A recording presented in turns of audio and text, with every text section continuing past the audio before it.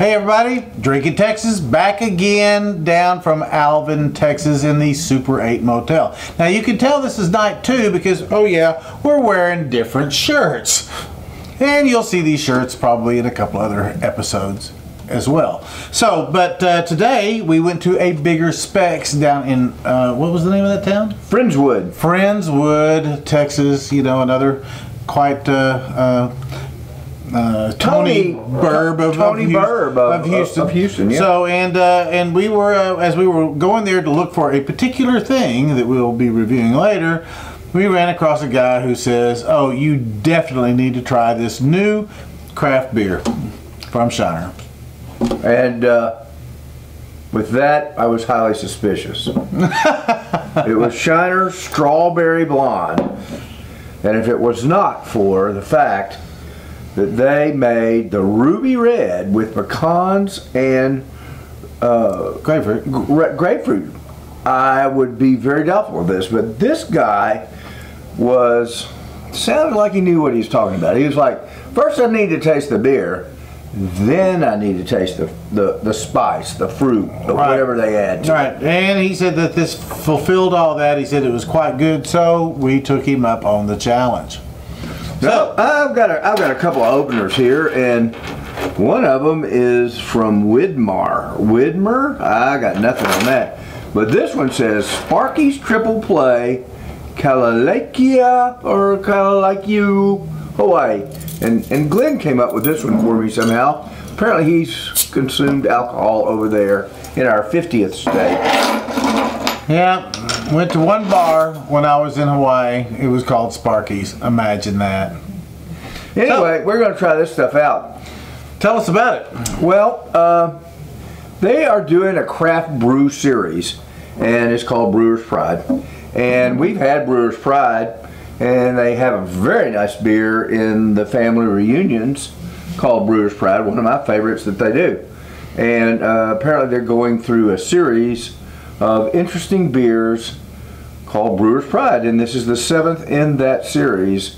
We may be out of order, but we find them where we find them and when we find them. Indeed. So I'm looking here at the bottle, and right here staring in front of me it says made with real strawberries from Poteet, Texas. Which, strawberry capital of Texas. There you go. All right, here we go. I'm going in. It's pretty blonde. It's a pale ale. Yeah, kind of looks like a regular lager. It's a pale ale? It's a pale ale. Yeah. Okay. I'm telling you. All right. You got to read deeper. It's on the back. I'm sure it is. Okay. Kind of put up a little head on there, but that's all right. Every drop of Shiner is brewed in Shiner, it says. So there you go. We've been there, and we've seen it brewed. What do you think?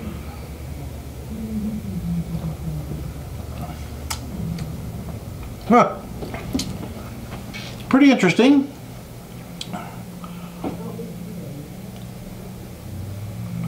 Yeah, well, I bet Sally will like it. Yeah. I mean, you know, it's fine. It's kind of like the way I felt about the Ruby Redbird.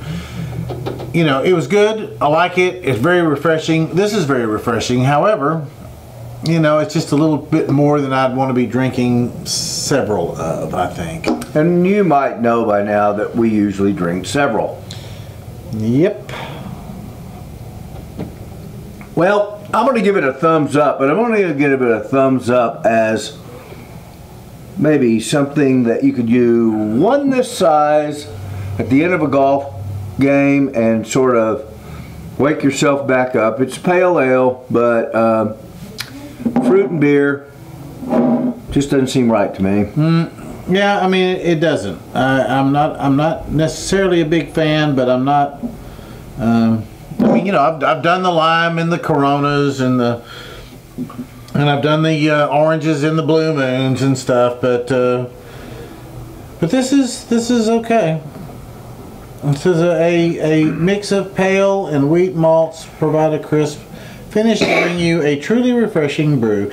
Truly it is. It is Yeah, refreshing. I'm just not going to drink a lot of it at one time. This is about all I will buy. I might buy another one of those.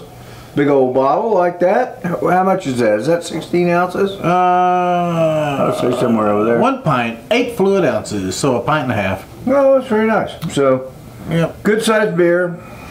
It was smoking cold. We liked it. Wasn't our favorite, but if it's from Shiner, we're gonna try it. Yeah, We love those people. I'm looking here for a little APV. Don't see anything right offhand. I'm sure it's there somewhere, but I've gone blind. Anyway, I'm sure it's right around the same nature of all their other Shiner beers. Anyway, it's good. Ought to try it. Ought to buy it. Ought to try it. At least you don't have to buy a whole 6. Down the road. Down the road.